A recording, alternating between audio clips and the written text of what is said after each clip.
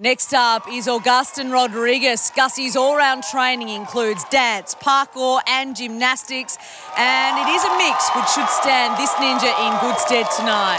Agustin Rodriguez. Agustin Rodriguez from New South Wales, our latest parkour sensation. He's quick.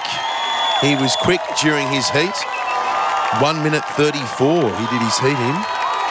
Time for the frame slider for Agustin Rodriguez. And that was sweet. Pretty to watch.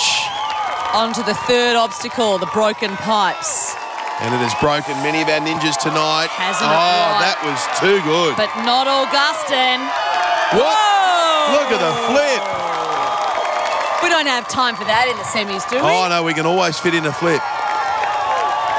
Now it's about finding the hole. He's obviously feeling really good. He's jumping out of his skin.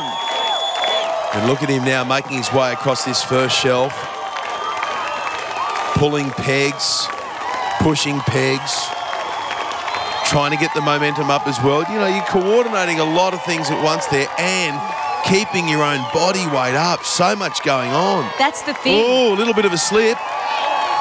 Everything is going on when you're on this obstacle. Your core strength, your arm, your brain's working overtime, trying to work out the best, the quickest, the smartest way to get yourself across this obstacle. And it just didn't work out for him. He is in the pool.